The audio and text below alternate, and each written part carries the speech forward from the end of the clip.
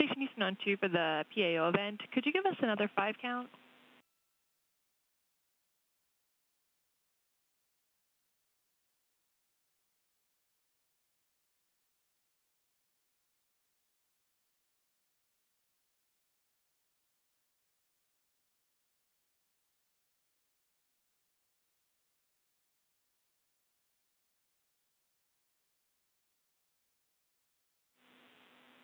That was great, thanks. And we are set to go in about a minute and a half.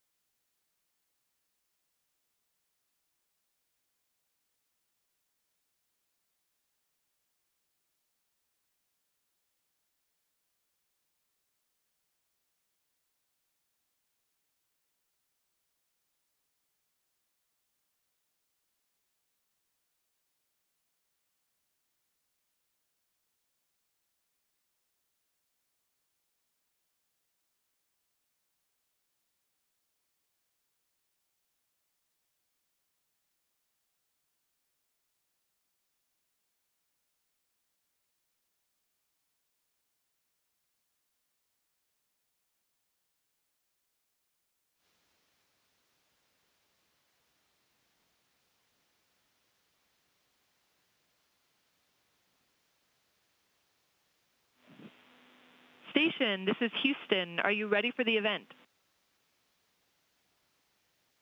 Houston, this is Station. We are ready. Please stand by for a voice check from the participants at the SMPTE conference. How do you hear?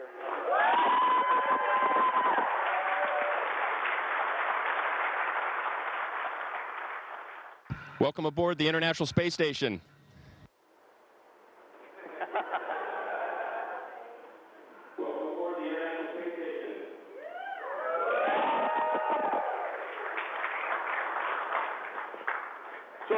Good morning. This is Dylan Mathis with Rodney Grubbs from Marshall. We just wanted to take a little bit of your time to talk about imagery from the space station. First off, I'd like to congratulate you all on a spectacular EVA last week. Outstanding job. But our first question starting out is, what images from the space program inspired you when you were younger?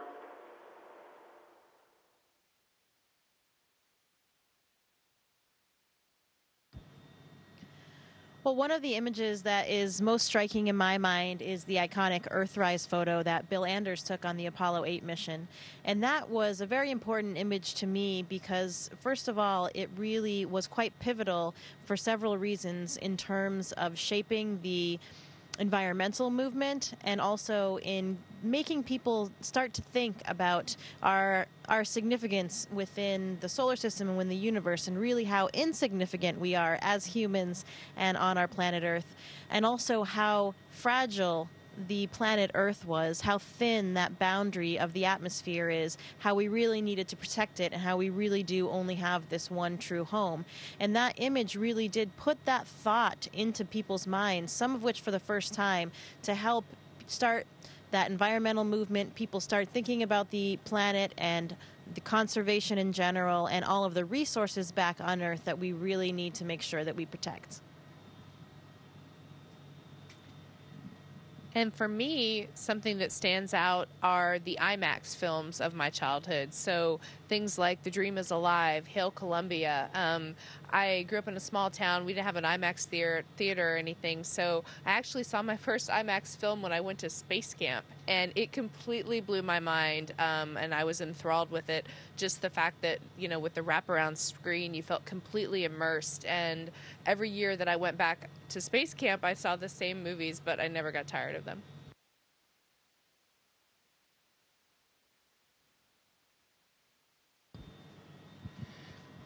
In this recent past here on the ISS, we've done a number of spacewalks, as you know, very high-profile one last week, and one of the iconic images that people often associate with NASA is the picture of Bruce McCandless and the MMU, the Manned Maneuvering Unit, archaic nomenclature now, but nevertheless a picture of him in that what otherwise I think commonly people would assume as a jetpack, and that is a really interesting and ironic image because it was actually one of the few times that a spacewalk was conducted untethered, because actually when we do spacewalk now we're always tethered, and so that it has become an iconic image of spacewalking and what it means to be an astronaut, to be out there alone and unafraid in a spacesuit with a jetpack on.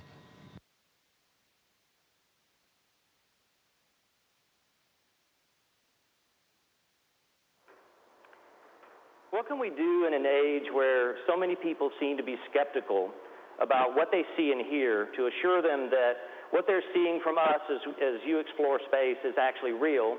And can you also tell us where over the Earth you are about right now? Over.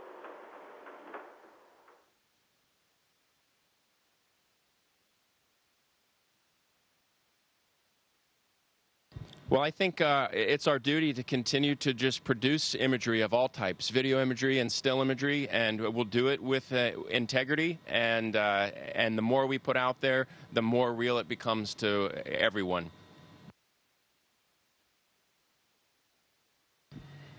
And I completely agree with Drew, and to add to that, I think adding the personal stories behind the images can do so much to really bring it home, and the emotion that we felt at the time kind of shows that there was more to it than just the image captured.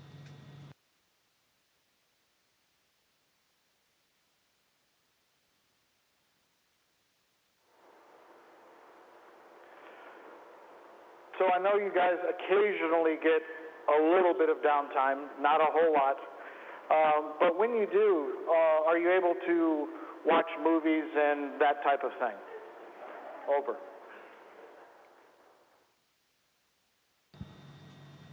Yeah, we can. We can watch movies. We have group dinners and that kind of thing. But I think one of the things that we prefer to do in our free time is really look out the window. And that goes right along with the photographs and the videos. We have, of course, this magnificent view from the cupola, which is a series of 6 windows around us and one on the top where we can see the Earth from many different vantage points. We have other windows throughout the space station as well. And as you can imagine, that view never gets old. It is really so incredible.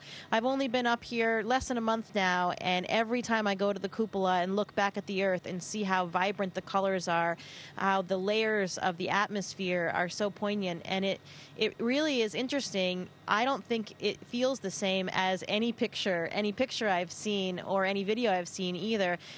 But what we can do, taking pictures, taking videos of what we're looking at, is allowing us to share it with everybody else that isn't as fortunate as us to be here.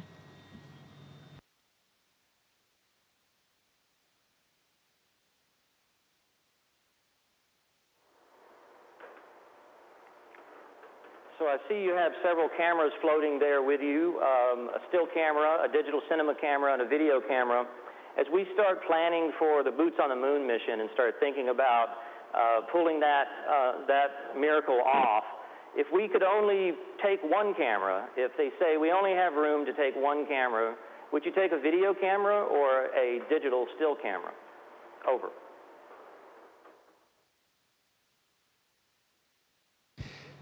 You know, going back to the spacewalks we did recently, we're often faced with that decision. Do we take a still camera or do we take a GoPro camera with us? Sometimes we take both, but often that's not convenient. And we'll make similar decisions in the future. But I think if you take a really high quality, high-definition video camera, you can always turn that into still images later. So, you know, if you had to, I think that's the image that you want to capture that really brings it to life.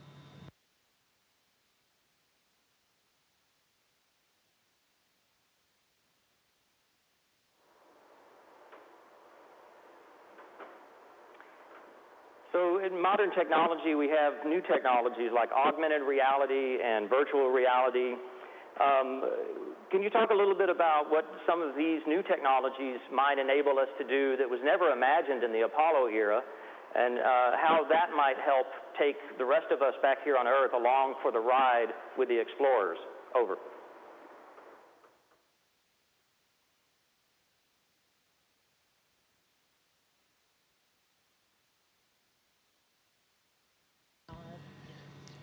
I think there's a couple different ways that we use things like virtual reality and augmented reality on board the International Space Station. One is training. When we train for, actually, I mentioned that jetpack. In the event that we were to lose contact with the space station and there was a problem with our tether and we had to rescue ourselves with a jetpack, we actually have a simulation that we practice before we go on a spacewalk of practicing using that equipment, and we have a virtual reality headset that we use for that. So we use it in training.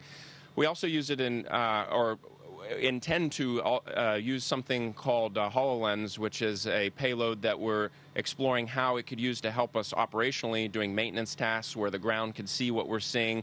We often use over-the-shoulder camera views with just one of these XF305s like we demonstrated here, where the ground team is looking at what we're doing and provides that overwatch and that extra set of eyes when something floats away or if there's something we've missed, and we often need their assistance. With the augmented reality style, they'll be able to see exactly where we're looking, potentially provide overlays and direct instructions, point things out to us.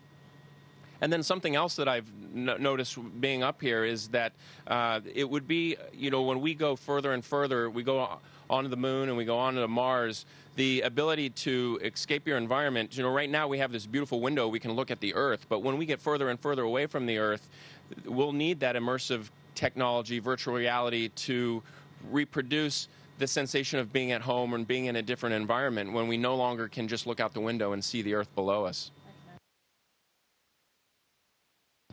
Yeah, in addition to that, we actually are using some of that at NASA already. I was a subject for a payload, I think, that was already being developed in looking at psychological support for astronauts on exactly that kind of mission that Drew was talking about.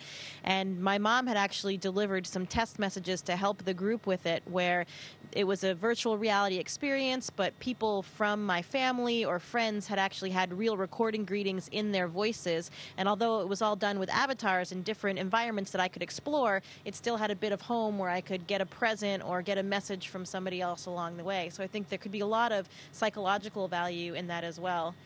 And some of the payloads that we're working on right now up here, for example, the ISS experience, will allow us to share this opportunity, this incredible opportunity that we have up here as astronauts with all of the world in exactly that manner. And I've been fortunate enough to see some of these previous products and then also a test version or a trailer for the ISS experience. And it is completely immersive. You feel like you're right here on the space station. I saw it for the first time before I came up here, and it was an incredible feeling. Astronauts that had been up here while it was being filmed and then saw it on the ground felt like they were right back up here. It is a very, very powerful tool, and it's very exciting to me because it will allow us to share this exceptional experience with all of our family, our friends, and with the entire planet.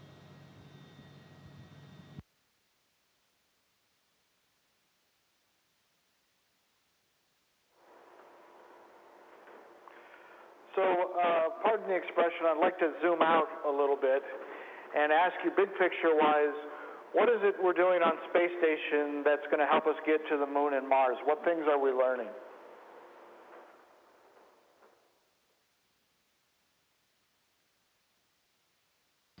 I would say one of the most important types of studies that we're doing right now are studies of human research on our own selves. We are learning the effects of microgravity on the human body and how we can mitigate those effects and what countermeasures we can develop to make sure that people can be sustained in microgravity for long periods of time.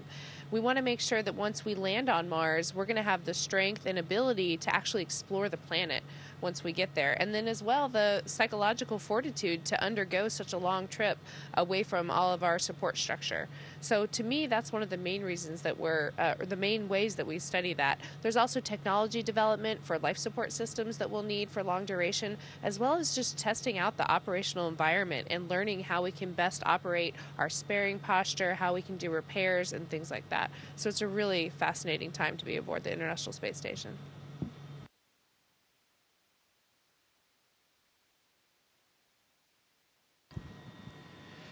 And the International Space Station is also a test bed for commercial partnership as well as international partnership. And in my opinion, the most important is international partnership. And that's a key feature of the Artemis program and our return to the moon, is that will be a commercial and international partnership, and this is where we're testing those processes, those concepts, and we're building the relationships now between the space agencies that will be essential to get us there.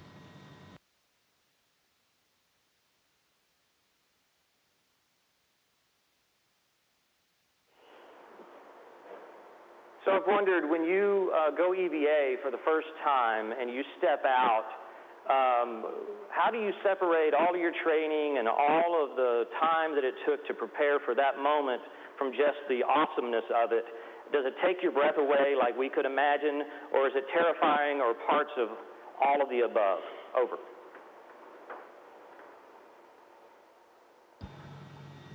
Well, that's an interesting timing for that question, since exactly that happened to me just last Friday, was my very first spacewalk.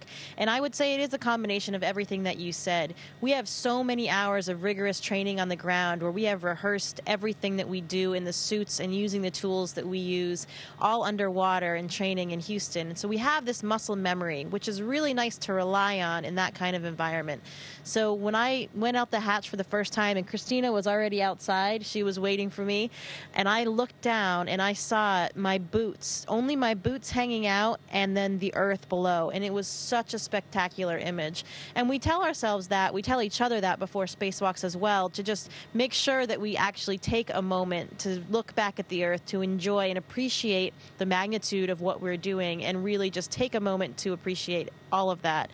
And I think it's easy for all of us to get very caught up in our work and make sure, we want to make sure that we are getting the task done and accomplishing the mission. But what we try to do is balance both.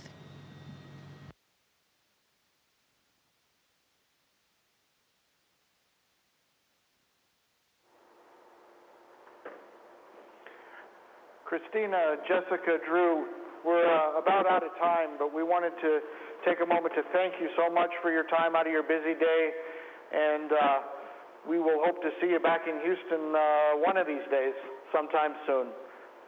Godspeed.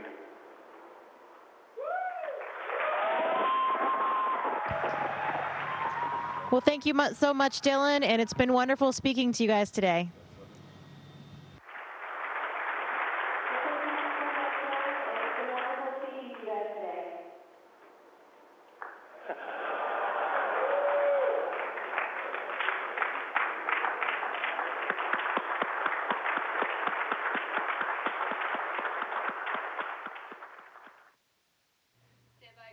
Station, this is Houston ACR. That concludes the event. Thank you to all the participants at the SMPTE conference. Station, we are now resuming operational audio communications.